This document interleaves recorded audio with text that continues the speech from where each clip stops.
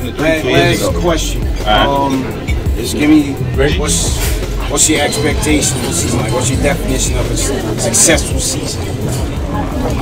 For me? Go ahead. No, go ahead. For me, we're gonna take one more year, and we're gonna get a top 5 pick and get one of these bomb ass guards who actually can shoot a 3. Which one? My take is I want either LaMelo or Anthony Edwards, one of those two. Because we need a 3-level scorer. I want a 3-level guy, a 3-level scorer with potential to be a star. So I like it. All 3 of them. Yeah, gotta get that 3-level guy. I'm cool with that. Here's my thing. I want LaMelo by way of Pelicans getting Zion. So if we get like, we win like 30, not even, maybe like 29, 30 games. So we're like, maybe 8, 9, 10 in the lottery. But because of the new rules, we shoot up to 3. I'm cool with that. That's all. I'll take it like that. Can't finish no worse than 7.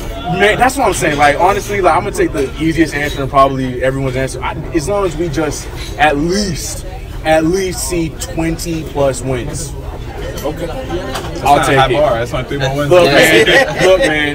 They said it real low. Like I said, look, that'll make me okay. I think we'll do better than that, but definition of success. My success, my definition. Well, it is the Knicks' success is my success. For me, I want all of our young guys: Mitch, RJ, Frank, Kevin. I want them all. This is the year that they should build their confidence, and that they in themselves know that we are New York Knicks players. Nobody's gonna come to the Garden no more, and then this is a showcase game. That days is over. Like if we this year, this is the start. If we do another tanking season, that's gonna set us back another 10 years. I guarantee you. Competitive tank. That means like a lot of close games where we still lose. We right now. That's why I want to thank Kadeem Allen too. Kadeem Allen. I want to thank Moutier. Moutier drove the tank with a blindfold on. This year we gonna know. We still gonna be tanking, but we gonna actually have a competitive tank. He got us right. So at the end of the day, I just want all of our guys to like feel like. I want them to feel like they're representing New York, and to represent it means to protect the Garden. You gotta protect the Garden, and Frank is a part of that. It's like the small things that Frank has done that are great has been eclipsed by all the bad games he has, and I can't blame him. The moment that he came in here, there was a coaching switch, and during the coaching switch, it was tank mode. So we'll have to see. But for me, I want all our young guys to start. And unfortunately, both coaches didn't really believe it. You're right. All right, Wes. All right, so when you say successful, all right, so my definition of a successful season, now, there's a few different definitions of what people perceive tanking to be. Now, last year we were straight up tanking. I don't think the New Orleans Pelicans were tanking all of last year. I think they were trying to win, but they ended up with the first overall pick in the draft. So in one scenario, a similar season to what the Pelicans had last year, as long as the guys who are playing the bulk of the minutes down the stretch are young guys, and they're the ones who are developing. And if we win 30-some-odd games, and then we find ourselves back in the lottery because we got pushed up, to me, it's a successful season. I think we still need more roster acquisitions, more skilled players, more difference makers. Maybe just one, like, you know what I mean? Like the Atlanta Hawks have Trae Young and Collins. Like those two dudes are difference makers, pillars. Exactly. I look at RJ as a potential legitimate pillar. I don't think Knox is a pillar. I think he's a great role player, a great, outside shooter. But we need another young pillar without having to look out to free agency. So it might benefit us to end up in a lottery again. But not deliberately tanking and humiliating ourselves. Yeah, right. Like I said, driving the tank blindfolded. Don't do that. The draft is like 7 deep this year. 6. James Wiseman's going first, and then you got 5 or 6 guards coming after him. So I'll be content with Cole Anthony, LaMelo, Anthony Edwards, RJ Hampton, any one of them dudes. I'll be content with them as our point guard. Somebody who actually hit a shot, who could mesh better with RJ Barrett moving forward. So if we win 32 to 35 games, and the young guys get the bulk of the minutes, and let's say Mitchell Robinson leads the league in blocks, you know what I mean? We win a couple awards, maybe Trey gets the 6th man of the year, or and the media starts to recognize us for once, and we have something to build upon, and then we land a top 5 pick. I think that's a good position for us to go moving forward. Like, I like that. Well said. Okay. All right. I'll co-sign that. Eric? I mean, as you said, successful season. Well, I think it's a given that we're going to miss the playoffs. You know what I'm saying? Nobody said playoffs yet. I would not say the B word. I'm just throwing it off. That's a given. You know what I mean? I don't want to say, 10 or X amount of numbers more is success because it's like. So I said 20 plus. Well, number one, the East got weaker. That's fair. And That's not asking. our team is completely different. So if you go from Lance Thomas to Julius, Moutier to Dennis, you're going to get probably 10 more, 10 more games. You're not going to be as trash as 17 games, you know what I mean? So I'm not really going to put success on wins and losses and stuff like that. I think it's a successful year if we could use this year to determine who our long-term point guard prospect is going to be. You know what I mean? If we determine that with this year, regardless of the wins and losses, that's a success. Because then we'll be like, okay, we'll move forward with this one at the corner. Right now, they're juggling right now. So use the season to figure that out because no one's expecting major wins or nothing like that this year. You know what I mean? All right, Chris. Yeah, no, I'm with. I don't think, to me, a successful season is not going to be about wins or losses. I think it's about an identity, and I know that word's been thrown around a lot the last couple of years, but I mean more like an identity within the roster. Like I said, who are going to be the guys in this team going forward? Are they going to play? I think a successful year comes down to making the right personnel decisions about guys who are here now, who aren't here. And let's talk about the elephant in the room. Is the less James Dolan involvement, the better. The less that we stay out of the newspaper for reasons that have nothing to do with basketball, for arenas that have nothing to do with the Knicks, for PR statements that have nothing to do with the Knicks. The less we have of that, the better off we will be, because as you show in free agency, this is not a place guys want to be. 0% chance. It hasn't happened in 19 years. Ron, you'll find something. It's not going to happen. He's going to find something. Right. And to be honest with you, what I think is going to happen, it's going to be a fucking dumpster fire.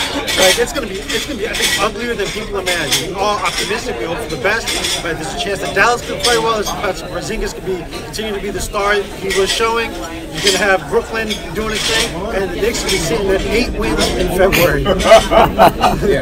I said 20 plus.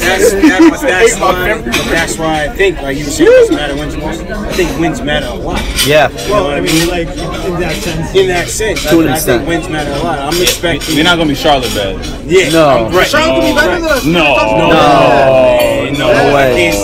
No way. Their defensive five that they put out there is not bad. Their starting five they put out there is not bad defensively. They ain't got no 20-point guy though. That's hard. Jeremy Lamb running things. Is he still there? No, their best scorer is Marvin. Their highest scorer was Marvin and Cody Zeller. Jimmy could break out, but Mario don't like him. Jeremy Lamb. Nah, I think we're better than at least 5 The teams. thing is, they're not going. The thing is, I think probably going to be more cohesive than we are. Maybe, just because of the chemistry. just because of the structure of the roster. Yeah. I'll say this, right? I'm sorry. There's no such thing as development without winning. Okay? Like if you ever played a sport, to lose is like the worst feeling of all time. Well, I think you still need to take your stepping stones. The Thunder year by year. Slow, you gotta take it slow, man. You gotta be patient with our guys. I still think you can develop without winning as long as your players are getting better. Like we didn't win with Moutier, but Moutier definitely got better. You got him right. Yeah. He got right. You gotta hope that was the statement of the day. He got thinner. He got thinner. He got more fit.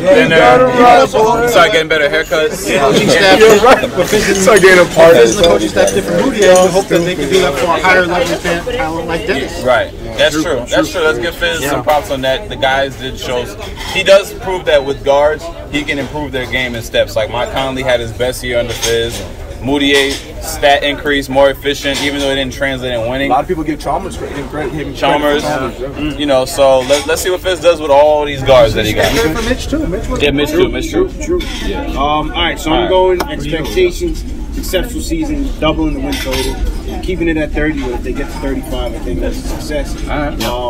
Development improvements, like you guys said, especially from our core players, the ones that you know are going to be here. Can we get an asset for one of these veterans that we brought in? Hoping it's Morris. To me, he's going to give you the most return.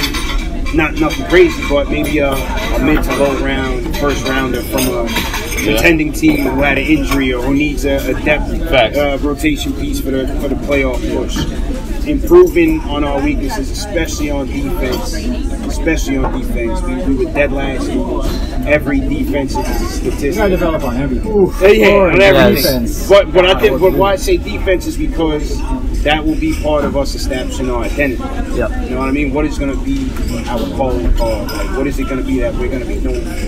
Yeah. That was Fish's calling card coming in. Yeah. But we have to show that on the court.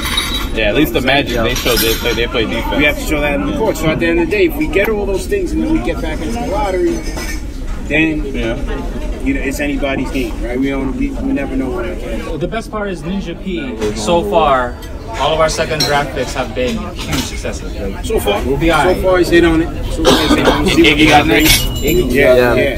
All right, David.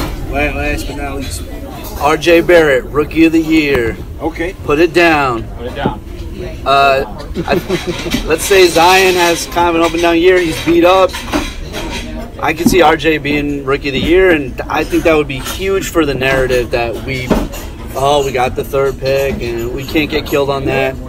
If the defensive numbers go up, I mean, look, if we get 30 wins, I don't think that will happen, but that would be so huge. I'd be hyped. That would be huge. You got less than that. 20 plus, 27. man. I got 20 27. plus. You gotta be ready to jump. Because you know what happens if we trade those guys like the Morrises or the Paytons or whatever come deadline, and we playing the young guys, they're gonna get to play. But those teams who are hungry trying to make the playoffs, putting the breakdown on Plus, you don't play all these veterans to get to 34 or 35 wins. Right. Play your youth. Because you're not going to get that much. I agree. We agree on that. If we're winning too many games on the stretch, obviously we're not going to be in the playoff hunt, but there will be more interest to keep playing the vets if we win a certain amount of games come February, March, as opposed to okay, we are out of this. We're going to start RJ at the 1. You know, things like that. That should be part of the. I think part of their plans, by then settle down. So who's going to be a mainstay on our roster by January 1st, pretty much? Because the trade, I hope so. The guys who we signed are eligible to be traded December 15th. I was going to say by December 15th. I was going to say that's when we'll know. So if that's still early on in the season, we're probably going to be 25 to 30 games into the season at that point. They're going to assess where we are. If we're 10th, 9th, 8th seed, and we can make a playoff push, and maybe another player available, that's going to put us in a crossroad where all right, do we trade for this player to push us in the playoffs, or do we trade away our assets to get, trade away some players to get more assets to keep us you know what I mean? Bills on the table, tanking, so to speak, for another player. It's going to come down to where we are, December 15th through January 1st, and then we're going to make a decision. But even with this roster, I can't see us winning less than 30 games. You shouldn't. I can't see that. A success this year will be some semblance of a narrative shift, and it's not going to come because the media doesn't get paid to give us that narrative. They get paid to kill us. The Nets are going to be playing well, and that's going to be the narrative all year, and we're just going to have to be on our own path. Put that to the side. We don't. No question though, right? The Knicks lost by 50. Question though, why do we all care so much about the media? Right now, it's because it affects. I'll be honest. I'll tell you why. Because I was just going to say because I truly believe that has something to do with free agents not wanting to come there. You know, we got young. But we're talking about long term.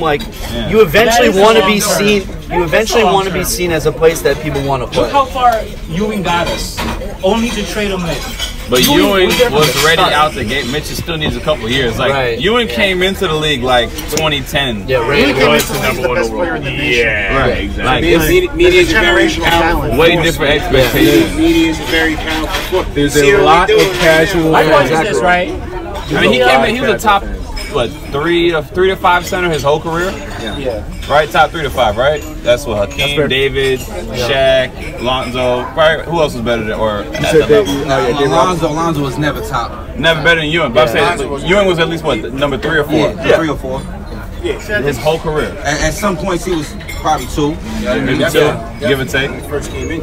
I think so often as Shaq turned into Shaq. I don't know the word to call us, but it's just say diehards who consume everything and read everything. We get lost in the fact that a lot of people do get their information strictly from the media and form their opinion based on. And this is why the Knicks organization themselves cares about the messages being sent by the media because they do control it. Yeah, we know their PR problems. Facts, man. Like, as a kid, all you had to worry about was New York Post.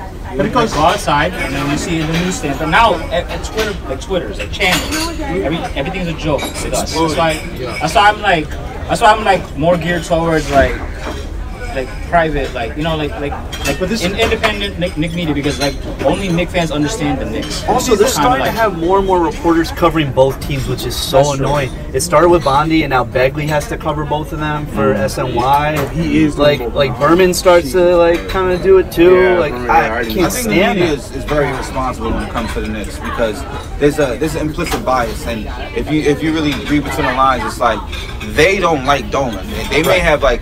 These people are all millionaires at the end of the day, right? So who knows what business dealings and proceedings they have going on behind the lines that maybe Dolan, you know, who's the man when it comes to business, probably ished on a couple of people and rubbed people the wrong way. You know what I mean? And I just feel like these people, a lot of these dudes have a vendetta, personal vendetta against Dolan, subsequently the Knicks. Because, like, I feel like even the fact that you guys so strongly believe that to get to 30 wins is going to be a battle, like I think that's the perception in the media that who was it who came out with that article? Was it Bondi? Like that's an irresponsible article. Like he was just trashing the Knicks. Zach Lowe. I'm sorry. The Knicks do have a direction. They're moving in a certain direction. They said that they're going with youth. They're drafting. They got about 5 guys who are on the same time frame. Nobody in the media mentioned that Mitchell Robinson was second in the league in block shots. That was a potential. He got votes for Defensive Player of the Year. He got a couple of votes there. The thing about that, right? A lot of pros in your statement, but the cons are so huge it negates almost all of it, because we talk about young youth and rebuilding, and granted you can get some stopgap veterans to help them along, but the kind of guys they sign make it impossible for us to believe that you're going to develop the youth when you're getting these guys who are in their prime that require a lot of PT and a lot of showcasing. So it's like there's 2 different agendas, but you're only preaching about one. And my thing is, with so many guys, that chemistry is never going to be there. And that's the thing. I don't think the Knicks would be getting killed right now if they were saying, hey, you know what, we struck out on free agency. We're running with our 5 kids. I think expectations would be low. I think the media would actually take it a little easy on them. But we saw Mills in Vegas, and he was ducking us. Mills was ducking us in Vegas. I'm not saying anything. We act like Chris Presley, Mills ducked it. Oh yeah, no, this is the plan we wanted all along. Like we Julius Randle, like this is the answer we had all along. Like, come on, man. We figured out it was Mills walking through. We was like, oh, what's up, Mills? Mills was like, hey guys. And he started walking. Chris was like, yo, we should talk. And he started walking off like, oh, he wasn't ready for it. Yeah, man. I don't know, man. It's like there's a lot of things that to consider coming into this year, but I mean, if you want a crazy bold prediction like this, something nuts, man, I feel like we're gonna win over 35 games. We're gonna be in double last season. Yeah, without a doubt, man. I look at the game by game. Seems like the Celtics. You don't think we can steal 1 or 2 wins from that? We're playing 4 times. That offense is elite, man. Frank already did one. I think Boston's offense is going to be elite. We understand how much Cantor plays because Cantor's a one-man We beat the Celtics twice last year. And in that paint was wide open. But that team, that Celtics team last year, chemistry problems, not talent problems. So why are you so sure that they're not gonna have? Because Kemba is a way better fit than Kyrie. In what sense? Because he's low maintenance and he's not going to be a spectacle distraction. Exactly what Kyrie does, but way less efficient. No, but he's more willing to do it though. He at least he's less efficient from the floor. He's not a good passer. He is a good passer. He's not a good passer. Charlotte had nobody to pass it to. Who is the second best player in Charlotte? Kemba's not. Who is the second best player in Charlotte? Kemba's not. If Kyrie had Kemba's the ball in options, your hands that much, you should be able to generate assists. You should be. Him and Kyrie average about 5 to 6. And that's not good. If you a point guard, but it depends on the kind of offense you run. The only weak spot is their center. Yeah, the whole game. You can't have more than 5. Boston got good offense. If you're gonna lose Horford, why lose Payne? But Cantor is a low post option where all those guys like to shoot out on the perimeter and play out. Like they don't like to bang. They have a banging option now, which helps because it He's a consistent shooter on that team. You got Tatum this year. He's a consistent shooter. He's probably one of their best shooters. I wouldn't call him a consistent outside shooter. He doesn't even want to. He don't want to sit. Kemba can shoot. I would say Kemba. Kemba's alright. His three is good. You underselling him now. He stepped it up from his three, shooting like 38. He's high. That kid Carson Edwards might be Carson very solid. Shoot him off the bench, man. And offensively, they're gonna put up 110 easy because they got guys who can run the floor. They got the guys in the half court who know how to play together, and they're dealing with somebody who wants to buy in, and it's not gonna be a problem. Chemistry's a big thing. You're underrating their chemistry this year. But they showed no signs of having chemistry last year. But it's the thing. But Kemba is a guy, a team guy. He's not Kyrie, where Kyrie is going to be complaining every day. Why was the Charlotte Hornets so trash? Because who's they running that team? They can't draft. They can't draft. It's the Marbury story all over again. Kemba's best player his whole run was an old Al Jefferson. And the year Al Jefferson played good, they got to the playoffs and challenged Miami. They took Miami to 7. Didn't he have like that 60 game and they still lost? Or 60-point game, or 50 or 40, whatever, and he still lost. That's a sign right there. You look at all the teams. You can only carry the team so far.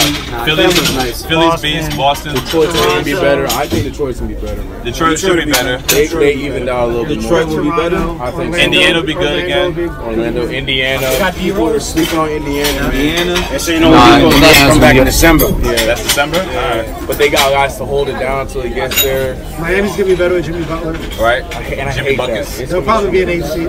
But all those teams to me are not much better. Jason Richardson. Josh Richardson. Yeah. I don't think it's crazy. I'm not gonna say it because I don't want to put that juju out there, and my feelings got hurt last year, so I'm not gonna sit here and be like, yeah, man, we can get it. But I don't think it's as crazy as a lot of people do think to go 35, 38. Like it could happen because you know what, if everyone is practices what they preach and they buy into not getting as many minutes, they buy into just being a vet, buy into I'm gonna play 20 tonight but I ain't gonna play tomorrow. Like if those kind of things happen, 3-game losing streak, they still got the morale and then they come back on top. Like if those kind of things happen, it's not crazy. But at the same time, these are a lot of guys on contract for the first time coming together on the team. It's great. I agree with the points you make, but also some sports in general, like you just look at it statistically, teams don't make that jump. It doesn't happen. You don't go, teams don't make a 20-win jump. Right. Especially if there's no elite guys. Great year, you make even the great team, then you make a 10-win jump. And especially if they're a brand new team. The Warriors essentially, or the Lakers, the Kobe Shaq, they made like a 10-win jump, like or 12-win jump with superstar players. So to have a team full of misfits, for lack of a better word, like I don't playing for the first time. No, if we get 7 more wins, we get to 25. Be happy. Like 20 plus, baby. All right, so final points. Yo, final points, man. I think we can wrap it up. Great discussion. West Coast Knicks talk. Yes, sir. You know what I mean? Yes, sir. David Fruitinik, definitely appreciate it. My man Nick Alexander. Tell him. Podcast Super Hoopers. Podcast is at the Super Hoopers. Yep, that's the podcast name. Follow me at Nigga Comedy, and I got a podcast too at For the Culture Live. You know, I just talk about everything that's going on in the culture. I sprinkle a little bit of Knicks activity in there, but you know. Spell that out. For the Culture, FORTHECULTURELIVE. So For the Culture Live at Nigga Comedy. Oh my God! Sorry, that threw me off. That's the best sell. That's it. That's the name. Yeah, CK2K everywhere. Nothing else to that. That's it. I'm just a guy, man. I don't have a podcast, but I'm just representing our team. You know, I'm out here in the trenches, in the ocean of purple and gold, man. Yeah, there you go. Hold it down, man. Hold it down, bro. Appreciate it. I'm Worldwide West. The podcast is coming soon, man. It's gonna be Worldwide Knicks. Stay tuned for that. You know what I mean? I'll announce or make a couple announcements leading up to that. Till then, catch me on a CP show. You know what I mean? On one of these other outlets, calling in, ranting, and raving. You know what I mean? That's about it, man. Child's interview. Y'all ain't got nothing to plug, man. Big Chino, Jackson Heights, Inglewood. We out here. Follow me, Del Blog. I'm on Twitter. Watch KnicksFanTV. Obviously, CT doing his thing. You guys been watching, so just keep doing it. Appreciate you guys coming out, spending some time. Knicks for life. Good stuff, fellas.